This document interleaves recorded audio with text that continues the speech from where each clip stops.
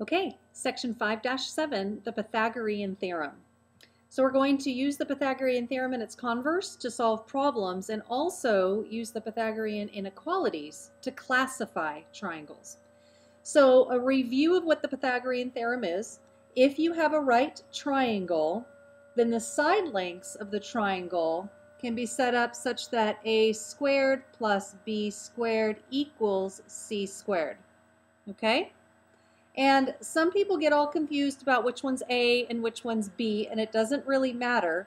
If you want to, instead, you can think of the Pythagorean theorem as leg squared plus leg squared equals hypotenuse squared. And sometimes that helps people not to get all worried about which leg goes first and which leg goes second, because it doesn't really matter. Okay?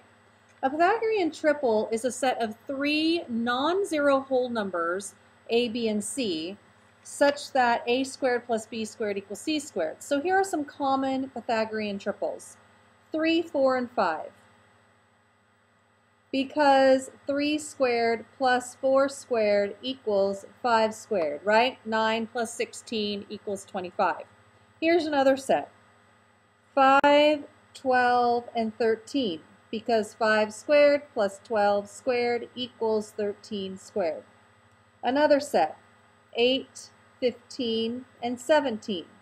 8 squared plus 15 squared equals 17 squared. And one more: 7, 24, and 25. 7 squared plus 24 squared equals 25 squared. So those are some common Pythagorean triples that you might run across. So the converse of the Pythagorean theorem, so here's the Pythagorean theorem up here. The converse of it is just like what you would expect from a converse. It's taking the Pythagorean theorem and flipping it around.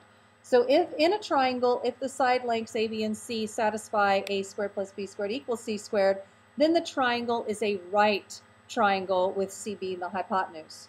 So if a squared plus b squared equals c squared, then triangle XYZ is right, and the C, or the XZ, is the hypotenuse. And remember, the hypotenuse is always across from the right angle. Okay, so there are a couple of inequality theorems that we could take from the Pythagorean theorem. And the first one has this picture. And what we can say is that if c squared is greater than a squared plus b squared, so you'll notice what happened is when it's equal to, if you think about a right triangle, looks like this, right? When it's equal to, then this is what happens. Now what happens when c squared gets bigger? Notice I get an obtuse triangle. When c squared gets smaller, I get an acute triangle. So in this case, if c squared gets bigger than a squared plus b squared, then the triangle is obtuse. Okay, now in this one, if c squared is less than a squared plus b squared, then the triangle is acute. Okay? All right, so those are the inequalities. So we'll do a few examples of this in just a few minutes. So to sum up, the Pythagorean theorem is a squared plus b squared equals c squared. If we're told that, if we've just given a triangle and we know that a squared plus b squared equals c squared, then the triangle is right. If if c squared is bigger than a squared plus b squared, then the triangle is obtuse. And if it's less than, then it's acute. So I want to show you a really cool proof of the Pythagorean theorem. And here's my picture here. You'll notice that I have 4 triangles on the outside of a big square, and then I have a little square kind of sideways inside. So if I found the area of the outer square, so you'll agree that this is a plus b, right? So the area of a square is the side a plus b all quantity squared. Okay? Now, what are these four little right triangles in there? Well, there are four of them, and it's 1/2 base times height, so 1/2 base times height, okay, plus the area of the inner square, which is c squared. So now if I simplify this a little bit, I'm going to FOIL this out. I'm going to get a squared plus 2ab plus b squared equals, and you'll notice that this cancels here and becomes a, I'm sorry, this should be base times height, true, but it's actually a times b because my base and my height are a and b. Sorry about that. Okay. So now this cancels to a 2, so you'll notice this becomes 2ab plus c squared. So if I subtract 2ab, subtract 2ab from both sides, I get a squared plus b squared equals c squared. Ta-da! Proof of the Pythagorean Theorem. This is one really great geometric proof. There are lots of them, but this is a very famous one. Okay, so let's do a few examples. Do these side lengths form a triangle, first of all, and if so, classify them as right, obtuse, or acute. So, is 8, 11, and 13 a triangle? Let's find out. Remember, to find out if it's a triangle, we subtract 2 of them. So I'm going to subtract these two. 11 minus 8 is less than 13, is less than 11 plus 8. So this would be 3 is less than 13, is less than 19. Yes, it's a triangle. Now we need to decide what kind of triangle it is. If it was a right triangle, the hypotenuse would be the biggest number. So that number is what I want my C to be.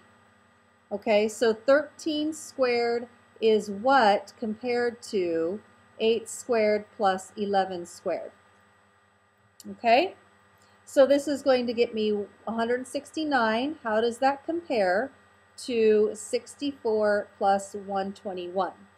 And this is going to be 185. So 169 is less than 185. Oops, 5. Okay. So that means that we have an acute triangle because c squared was smaller, so this is going to end up being less than, so this is acute. Okay? All right, let's do another one. Find out if it's a triangle first of all. So 18 minus 11 is less than 34, is less than 18 plus 11. So this is going to be 7 is less than 34, is less than 29. Uh-oh. This is not true. That means we have not a triangle. Which means I can stop right here. I don't have to figure out what kind of triangle it is because it's not even a triangle at all. So I stop right there and I'm done with that problem. Okay, so let's do number 3 here. We're going to first find out if it's a triangle. So 12 minus 7 is less than 16, is less than 12 plus 7. So 7, 8, 9, 10, 11, 12, 5, less than 16, less than 19. So yes, it's a triangle. Now we need to figure out what kind of triangle it is. So if it was a right triangle, what would be the hypotenuse? The biggest side, so that will be my C. So 16 squared is, how does that compare to 7 squared plus 12 squared? Okay, so 16 squared is 256.